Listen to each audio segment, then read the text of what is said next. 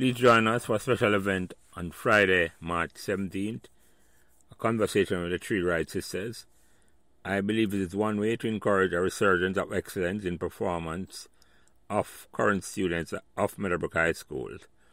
The conversation highlights the sterling character of our alumni in addition to the achievements which are way beyond the normal boundary of a small co-ed school. I'm inviting you to take advantage of the opportunity to participate right now by subscribing to Meadowbrook Memories YouTube channel. It will go directly to your inbox, allowing you to enjoy the recording of the full conversation with Karen, Beverly, and Andrea Wright.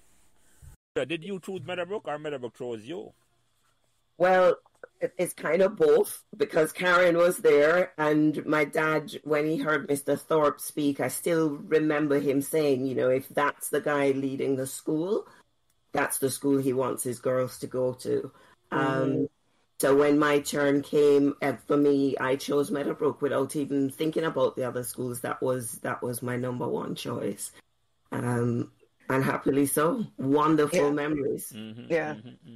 So by the time you chose Meadowbrook, have you had a chance to visit the campus before you made a choice? I was just going off what your father and your sister said.